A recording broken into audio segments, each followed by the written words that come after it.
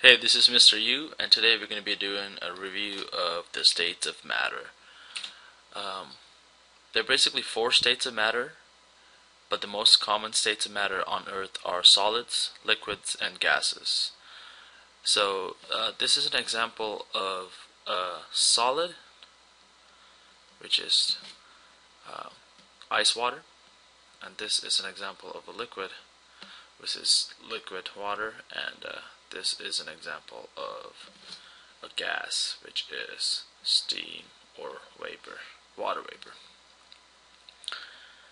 Now, when we think about solids, liquids, and gases, an important thing to think about is the temperature of these things. When we look at ice, we intuitively know that it's really cold, and when we think of water vapor, we intuitively know that it's going to be hot. So what does that exactly mean in regards to the states of matter? What does the temperatures mean in regards to the states of matter? So basically, colder things are not going to have enough energy, or are going to have less energy than hotter things.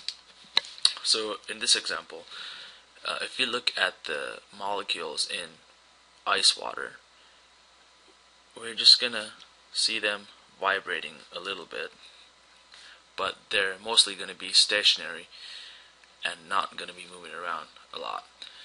As we move to the hotter molecules of water, this is liquid water, these guys are going to be moving around and vibrating a little bit, so there's going to be a bit of movement here and a bit of vibration. Now, as we move to the highest energy molecules, which are the water vapor or the gas, these guys are going to be moving around a lot and vibrating too.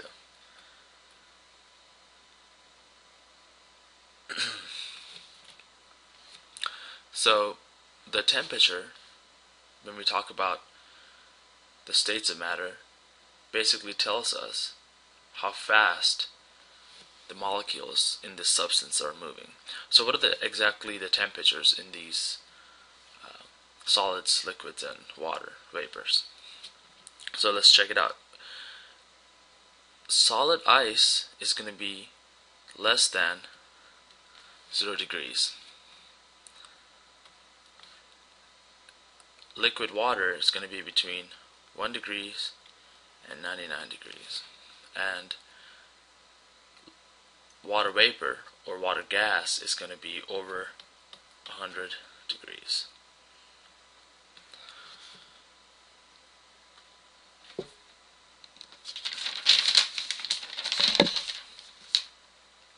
So what does this tell us? It tells us that water molecules are moving faster than ice molecules, and water vapor molecules are going to be moving faster than liquid water molecules and cold water molecules. Ice water molecules.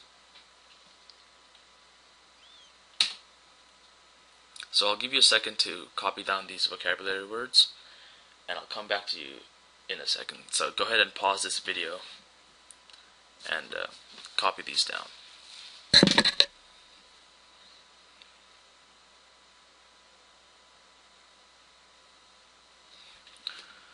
So now we're going to take a closer look at the definitions of a solid, liquid, and gas. The first definition we'll be taking a closer look at is the solids.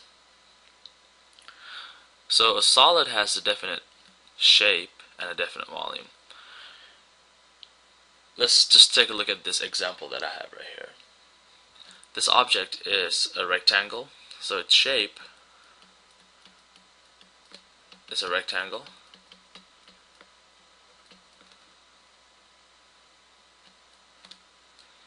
And its volume can be calculated. So let's say that it has a height of 5 centimeters and a length of 10 centimeters and also a width of 5 centimeters. To calculate that, we have to use the formula width times length times height. So if you were to do that, we would get the width of 5 centimeters times the length of 10 centimeters times the height of 5 centimeters. 5 times 10 is 50 times 5 is 250. So you would get 250 centimeters cubed. Now, the particles inside a solid are very closely locked together in position and can only vibrate. So what does that mean? It means that since we talked about how particles inside solids are going to be only vibrating a little bit and they're not going to be moving around much, that means that they're not going to have an opportunity to move at all. So they're going to be locked into position. So this molecule that we're looking at right here is an ice molecule. It's a model of an ice molecule. And as you can see, all the water molecules are locked into certain positions. They're not going to be moved around much. As you can see by this model, they just have enough energy to vibrate, but not much else. So they're going to be kind of stuck in this conformation until it gets enough energy to become liquid. And that would be by either giving it some energy by heating it up or leaving it outside or something like that. So let's go to the next definition here, and that's going to be the definition of a liquid. A liquid has a definite volume but no shape of its own, and it takes up the container, it takes the shape of its container. So if you look at this example I have, this water holder or container has different shapes, and whenever you put the liquid water in there, it's going to take up the shape of its container. So it's pretty basic definition of a liquid here. So let's go on to take a closer look at what the particles inside a liquid's doing. So basically, the particles inside a liquid have enough energy to vibrate and do a bit of movement.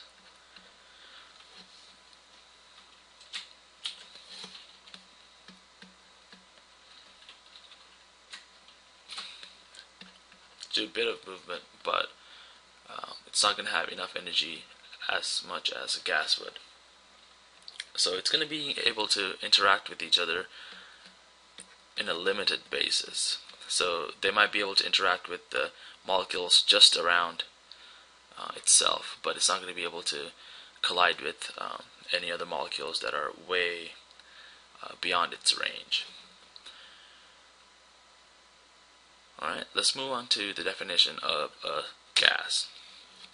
Well, basically a gas can change its volume very easily, and it takes up the shape of whatever it's contained in.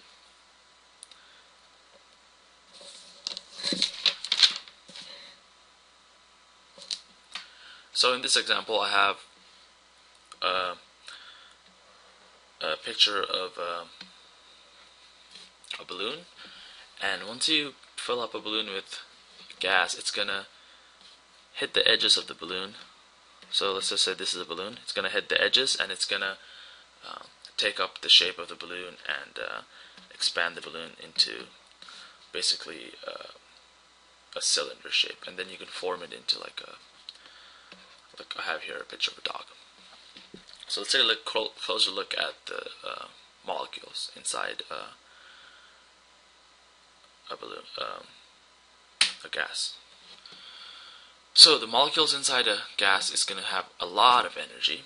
So it's going to have a lot of energy, and it's going to be able to interact with other molecules and the container